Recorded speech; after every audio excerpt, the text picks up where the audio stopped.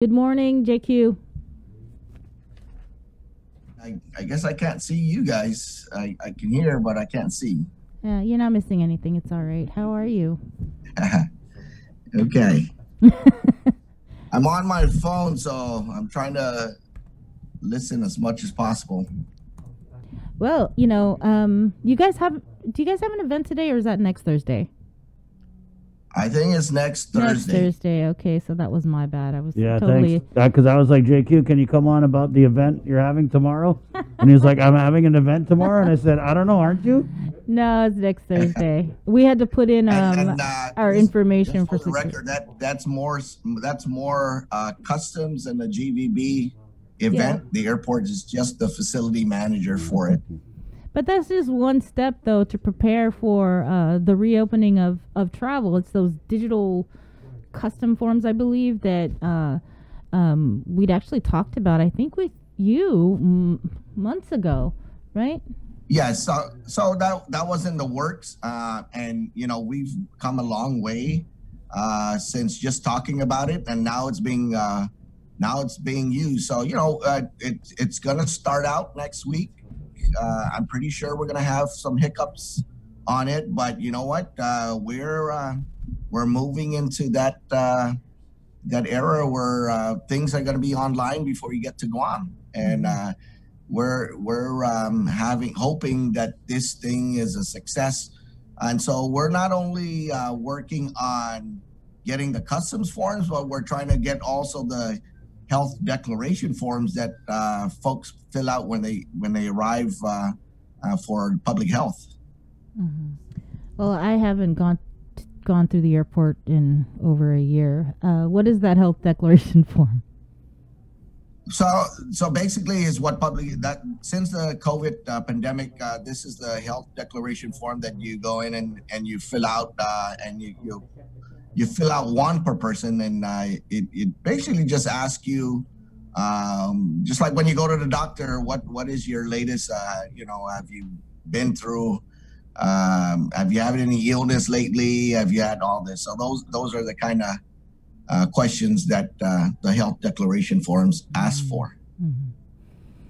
Well, the governor, she unveiled her Path to Half plan earlier this week, and I believe GIAA has been part of the planning process to get Guam to reopen. So, can you provide more information from the Guam International Airport Authority's perspective on what people need to know if, in fact, that we meet that 50% vaccination threshold that she talked about? So when people say we do, and then May 1st comes along, what do people need to know when they come into Guam? What's going to happen?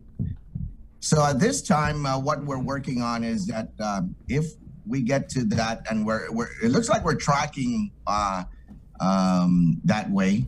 I think the only thing that's holding us back from getting beyond the 50% threshold is the amount that we're receiving from CDC. But we have island residents are anxious, and they're ready to go in and get vaccinated once we have enough vaccinations here. And so we're on track.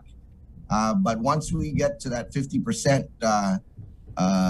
vaccination rate, and we're tracking that way, when folks come into the island that are traveling in and they have their negative COVID tests within 72 hours, and it's not 5 days, it's 72 hours, that they would be able to go and not go to the quarantine facility. They'll be able to come in and enjoy the island. So that's the goal. So we're not there yet. We haven't been given the green light, but that's what we're working towards. Right. And so I know that the CDC currently already requires that 72-hour pre-arrival negative COVID test, but if you come from an international destination. So if you're coming from the U.S. mainland, you're going to have that regardless. If we implement the Path to Half and change the quarantine protocols on May 1st. But with the CDC guidelines that are currently in place, have you had anybody come in that hasn't had that negative PCR test? Oh yeah, we have a lot because we have folks that are coming in, and the quarantine guidelines right now, regardless if you have a PCR test or not, and you're not one of the exempted passengers coming in, if you do come in with a negative test, you're still going to the quarantine facility and still go through the process of getting tested on the 6th day. If you test negative, then they'll make arrangements for you to be released to finish your home quarantine at your rental location or at your residence. But if we're tracking the governor's guidance, if we get to that 50% rate and then we just continue to move up because people are getting vaccinated, she's rest assured that the folks, the community, and she's worried more about the residents of Guam, that the less likelihood for us to get back and spike up again is diminished. Mm-hmm. I know previously we had discussed the possibility of doing rapid testing up at the airport. Is that right. Still on the table? You know that from the airport's perspective, we're ready to execute. We've put space for public health when they're ready to execute, and that's still on the table. So we are making everything available for public health so they can ensure that they can do their jobs. That's still being discussed as of this day. We are from the airport side also, and also the task force side, or the working group that's put together by the governor with GVB and us and the hotel industry or the tourism industry, the stakeholders from the tourism industry, is we're also looking now and making sure that the folks that are coming here that are non-residents of Guam, they're here to visit, that they have the ability to test before they go back to wherever country they came from or what destinations they came from. So that's being worked out, and to make it convenient for them, where hopefully these locations could be at hotels or possibly the last resort at the airport. But that's not a public health. That's not where public health authority lies. It's for folks that are leaving, that want to get their tests before they go back to their country so that they can go and self-quarantine at home at their residence when they get back. Is that going to be a PCR test or one of the rapid tests? So that's a good question. And so what we need to find out is the different countries, what tests are they accepting for these people that are entering their countries. PCR test is the test that most of the world is accepting, because that's the most guaranteed results. But we're also looking if they're going to accept, for example, the rapid testing or the Binex testing that's done. You mentioned not necessarily public health. So are you looking at, opening up like a little mini clinic with a private partner over at the airport to offer these tests for outbound travelers? Well, at this time, the only clinic or the only entity that has shown interest to try to go up or to try and do a test run at the airport are the laboratories. Not more so the clinics. It's the labs that conduct the test results for the clinics. So those are the folks that have shown interest. but nothing is set yet because we're still working on the parameters of how this thing will work, and we got to get feedback from the different countries on what test results they'll accept. At this time, going to the U.S. to Hawaii, public health tests and the tests coming in from the DLS labs are what's accepted in Hawaii. So we at least we know that. But Korea, Taiwan, Japan, and of course Philippines, we're waiting for results or feedback from their consulates to give us to find out what their countries will accept. Is it the goal though to get that resolved by May 1st?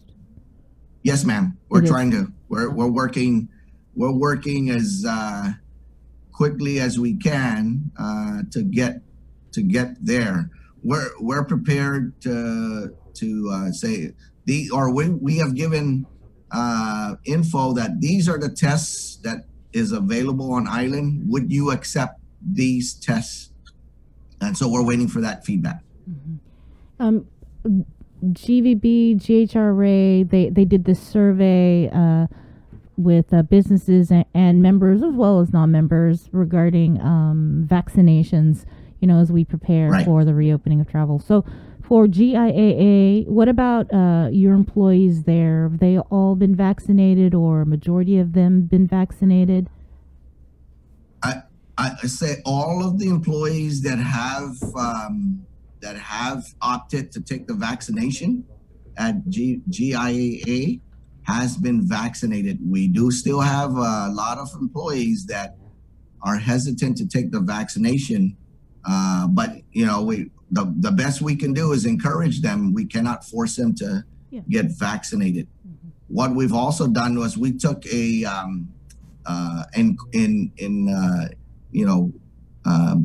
doing what GRHA did, we did a poll of all people working at the airport, not just the GIA employees, but even the Customs and Border Protection, TSA, LOTE, the vendors that work up there.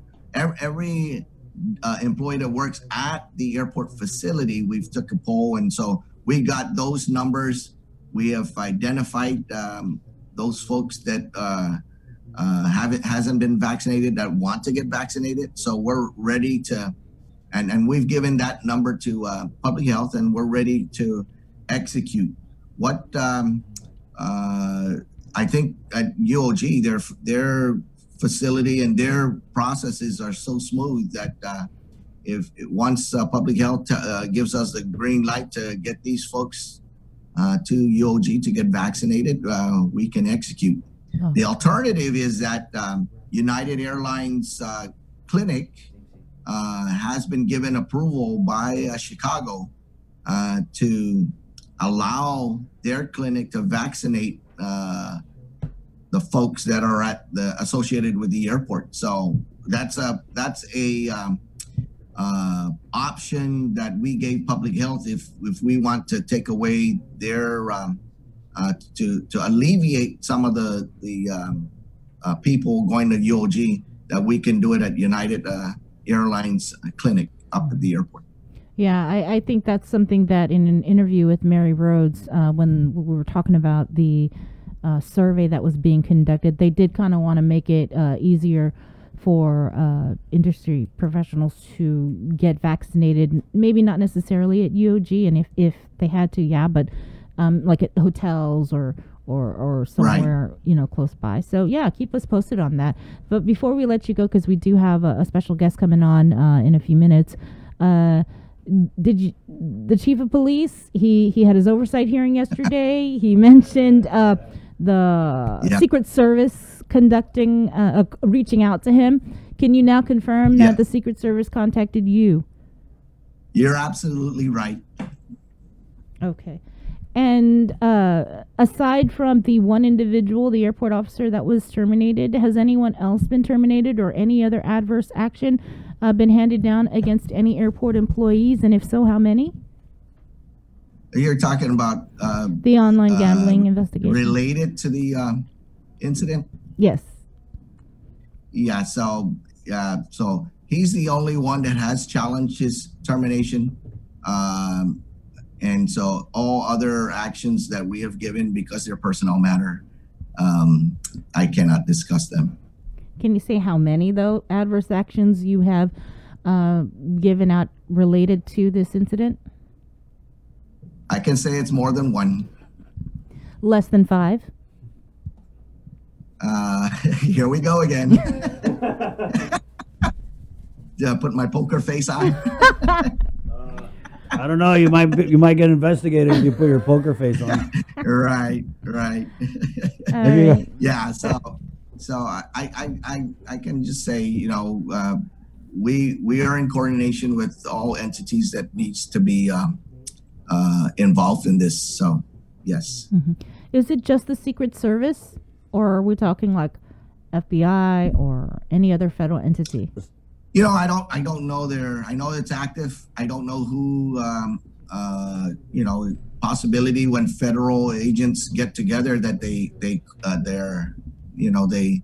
help one another out. So to my knowledge, I don't know who else in the federal side is working with each other. Mm-hmm.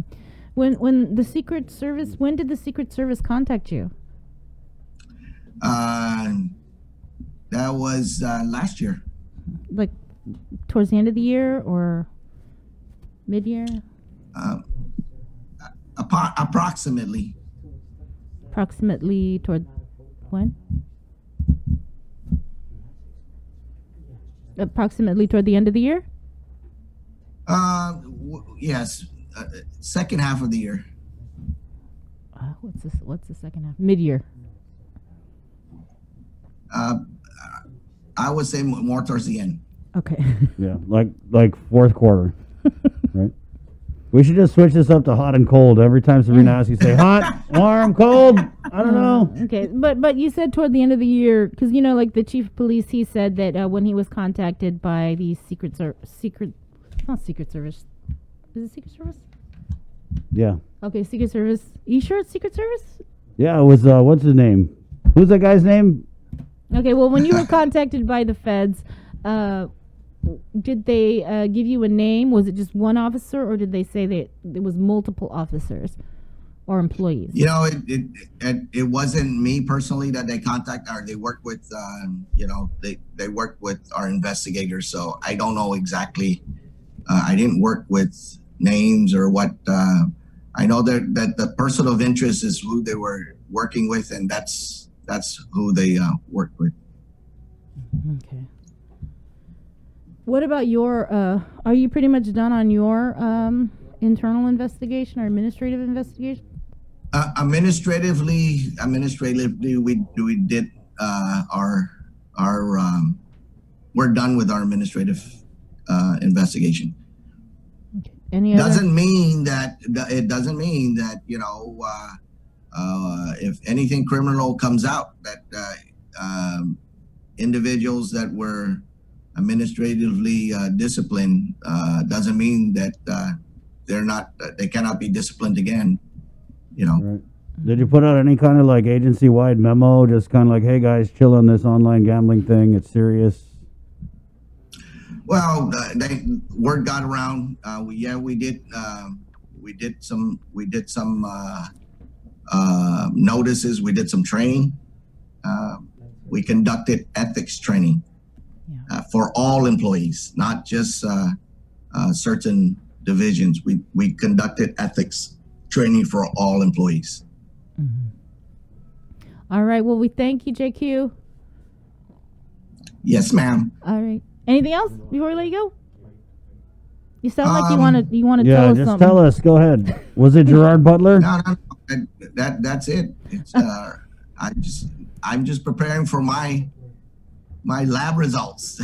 Yeah, he's got a doctor's appointment. As I told Chris yesterday, man, I got to go I got my medical appointment. So right on. Well, good luck. Are you fasting? We don't want to get you while you're hungry. Yes, I'm fasting. I'm hungry. I'm fasting, but I have to go get my lab results before I can nourish myself. There you go. Okay, JQ, thank you. Thanks, JQ. All right. That's Have a good morning. Right on, you too. Stay safe. 7:09 here on the link. Let's go ahead and get right to it, guys. We're bringing back a special guest. It's been a minute, but she was definitely one of our pandemic partners. As man, we experienced a lot of highs and lows with our next guest, and like I said,